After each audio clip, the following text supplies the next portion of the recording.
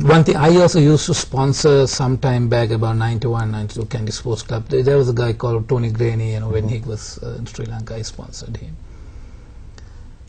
What has gone wrong is, when one club tried to pick all the people who are talented players from all the other clubs and put them into one basket and get them to sit down as reserves, and where other clubs are being, these kids are being deprived of playing for other clubs also, and automatically, you know, it's become a one-side story, and so every day the Candy Sports Clubs keep winning. But the day, I tell you, the day the sponsorship of Candy Sports Club, if they lose, you wait and see the game, everything will go back to very bad level in Candy Sports Club. Are you attributing the the present status of Sri Lankan rugby to that of the sponsorships or the patronage given to Candy Sports Club, and Candy Sports Club drawing the best players from wherever they come from? Yes, I say. Why is that? Because Candy Sports Club have good sponsors who pays the boys well, and so they can come and play for Candy Sports Club. So how can you blame that, Mr. Fonseka? Because I'm not blaming, but what I'm trying to say, I mean, they should not get top talented boys and get them to sit on the bench as well, isn't it? You know, either they should be if you take Candy Sports Club, if they can make 2 teams, and if they put the both teams from A or B to come up in a league, they will come to the finals, and you would not know which side would win. So all the players are so talented, you know, they're keeping it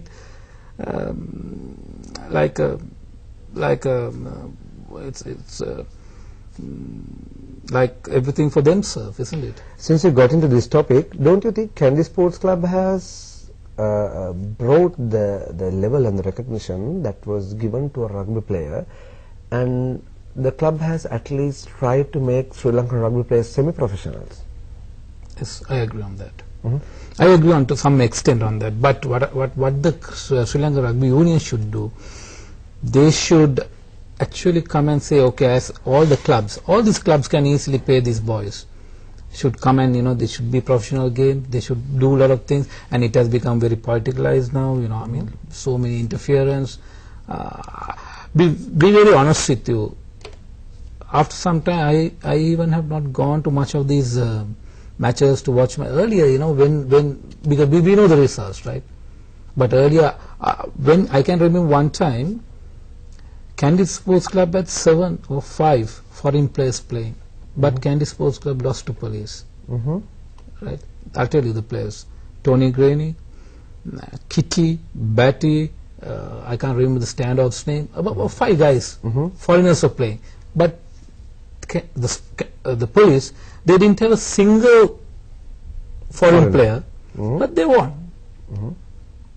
And Priyantha Ekanaka was playing, you know, that Imti was playing, you know, that match.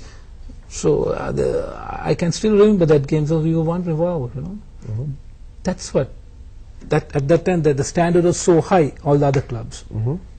But now you see all the other clubs are, you know, except for Sia, probably they are hanging on. All the other clubs are, you know, not doing very well. Well, Mr. Fonseka, now Candy Sports Club has been holding sway for last almost 12 years. They are nearing to 15 years of dominance in rugby. Yeah. So in that context, I feel that you're a little opposed to Candy Sports Club sponsoring the boys and drawing the boys from other clubs, and the boys have a choice to choose because they are being offered good money, and that's all about their future, whereas the other clubs are not making a tangible effort to retain these players. So why do you have to blame Candy Sports Club in that context? No, if you want to develop rugby in Sri Lanka, you can hire boys, but you should not hire everybody who are, we say, that number 1, number 2, number 3 fullbacks. If you hire all those people and allow only the number 1 to play and keep other 2 boys sitting on the bench, I mean, it's a crime, isn't it? Right. This is where I look. If you want to develop, you know, all the other clubs also should have good players to play. Well, in rugby we have seen certain stalwarts who purported to be the developers of rugby, and who were also genuine developers. But we see a vast difference in this, and rugby has been a victim of an interim committee. Yeah. And we see that the referee society and the rugby union at loggerheads. So this is not going to do any good to the game.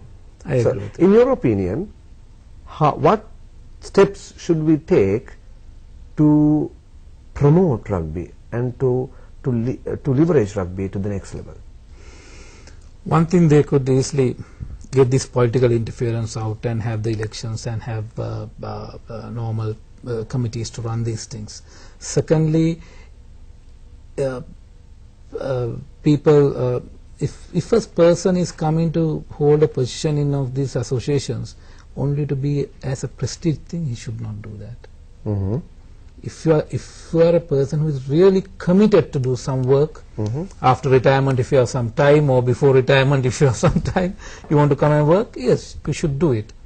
And I think this sports body should be not be handled or meddled or manipulated by the political situations in the country, you know.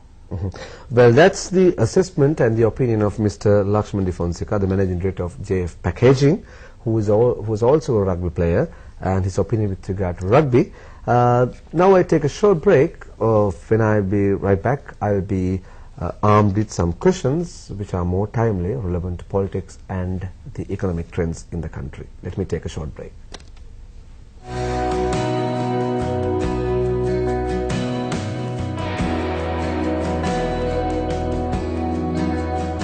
Hi, I take this opportunity to wish all Sri Lankans a peaceful and a joyful Happy New Year.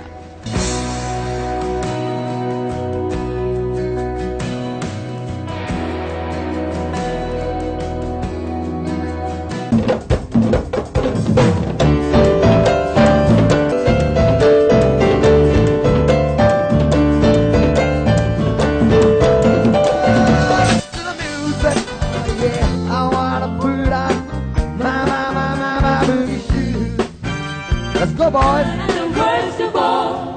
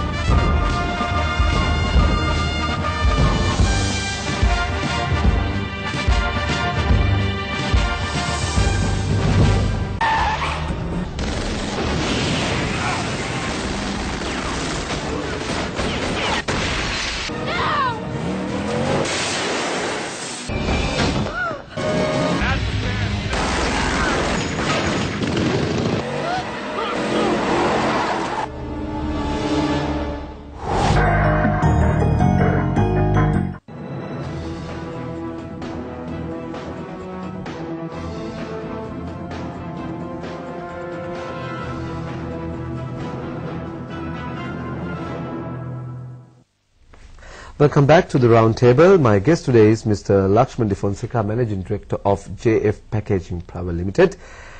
Mr. Fonseka, can you remember the days that you were caned at school, and once you were caned for 26 times? Yes. You know, actually, I was in grade 3 or 4 at the junior boarding school. There was a guy who, I mean, after playing, you know, he has gone and turned the tap upside down, and he have opened it. Then the water flows like a shower, right? So he was having a shower there. After he went, I was also enjoying the same thing. And then we had a very strict master. I had a lot of respect for him, called Mr. Jnana Prakashan, our senior boarding house master. He walked in, and moment he saw this, he got so angry, he dragged me in my bathing trunks to his room.